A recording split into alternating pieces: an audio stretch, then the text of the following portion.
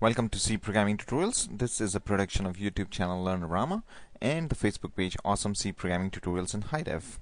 If you haven't subscribed to the channel yet, I would highly suggest that you do so and also become the fan of the Facebook page as well. This way you will be getting the notification of any new tutorials I post as soon as I post. Okay, so in today's tutorial we are going to learn how to read from a text file, and as you already know that this is a series of tutorials going on different aspects of files, how to manage files, create them, manage them, etc.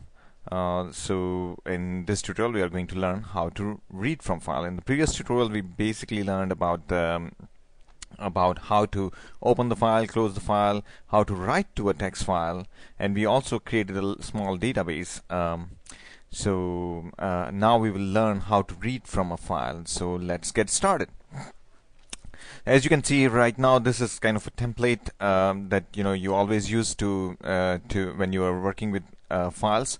So you have a file pointer defined, and then you do an fopen on your file. You specify the file name here and the mode in which you want to open the file. So let's call our file name as data.txt, which will have, we are assuming that that file already has the data, and then we are specifying that we are actually trying to do open this file to read the data from it instead of writing it to it. This will only return a p file, a valid pointer to the file descriptor, if it could successfully open the file. For example, if the file does not exist, it will return null, and if it returns null, this will fail, and it will this comparison is going to fail, and then it's going to print this message out. So we will come here only if it was successfully able to open the file, and then we will do whatever we have to do here, and then we will eventually close the file. So let's see what we are going to do here. So before we start, let's look at the function that we are going to use to read from the file. So as we learned before, to print on the screen or on the console, we have to use the printf statement, and to print on the file or write to a file, we have to use fprintf. Similarly, if we want to enter, if you want to accept or input or read the data from the user from the console, we basically use scanf for that purpose. In the same way, to read from the file, we use fscanf. Now there are other functions to read from the file as well as from the user, but we will look at them later. But fscanf or scanf is very widely it's not a good function, by the way, to use, but it's a very versatile function in the sense that it could read all kinds of data, like string data, the integer data, and all kinds of data in this just one single function call, right? Whereas all the other functions to input the data are very specific to what type of data we are trying to input and stuff. So anyway, so let's since we are learning here, let's use the function fscanf. Okay, and just like before, when we have to input from the user, we do scanf, and then we specify the format of the data that we want to, the type of the data or format specifier that basically corresponds to the type of the data that we want to read, and then we followed by the variable names. For example, if you want to input a string, this is what you do: you declare a string of whatever size you expect the user to enter, and then you basically do this. You specify that it's a string, and then specify the variable or the address of the location where you want the data to go to, the string that the user input. Since the name is the array itself, it's the string itself, it's an array of characters, and the name of an array actually represents the address. So this will provide the address of the location where the data is going to go. In the exact same way, you could actually do a fscanf, which is basically a file scanf. All the functions related to files, you may have already noticed that they start with the letter F.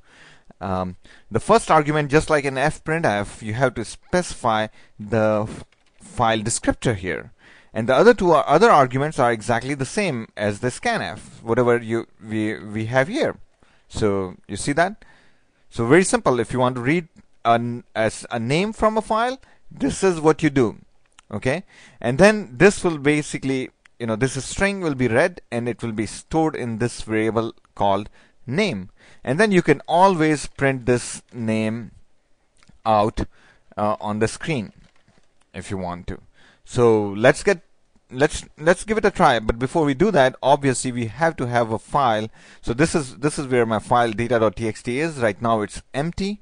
As you can see, you don't have to have a program. You don't have to write a program using fprintf to be able to create the file. You can always go to Notepad or something. As long as the file is a text file, you could always create it like this. And then let's see if let's say it has one string, one name, Joe, in there. Okay, so we should be able to read that name inside this variable name here and then print it out. So we should see on the screen, we should see Joe written because it read it from this file data.txt. Okay, so let's compile it by pressing F9, and we did not see anything on the screen. And why is that? Oh, never mind. I left this scanf. This was just to understand, just to explain the similarity between the fscanf and the scanf. So it was expecting for me to enter some string there. We really don't need that. So let's run it again here. So we saw that Joe. So what happened here? It opened the file. It was successfully able to open it because the file exists and it has this data, which is the name of this person, Joe. And then we actually do a fscanf, which basically says the read from this file, which we just opened, and then read a string from it, and then store it in name. And the what is the string that it has?